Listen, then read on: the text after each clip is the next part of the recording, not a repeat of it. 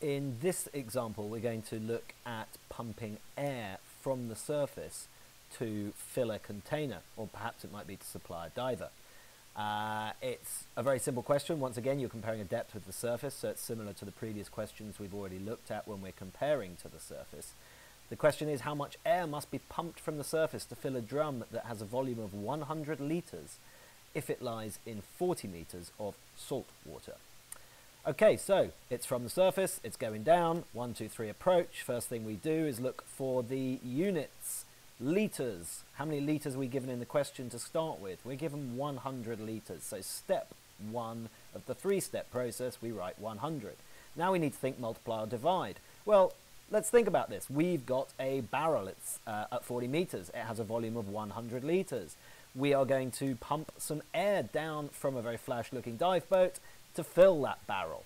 What is going to happen? Well, hopefully you're already thinking to yourself, as air gets deeper, it gets denser and its volume decreases, as that picture of a balloon descending just showed us. So the air we're pumping down to fill this barrel is going to get denser, its volume is going to get less. So we are going to need to pump more than 100 litres of air down to 40 metres to end up with 100 litres once it's at 40 metres. So we're going to multiply.